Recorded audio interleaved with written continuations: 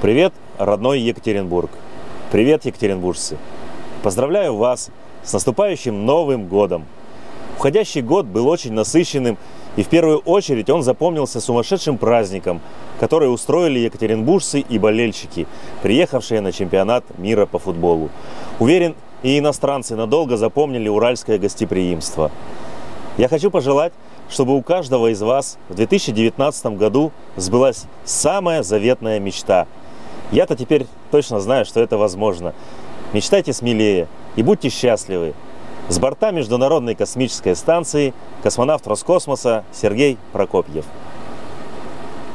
С Новым годом!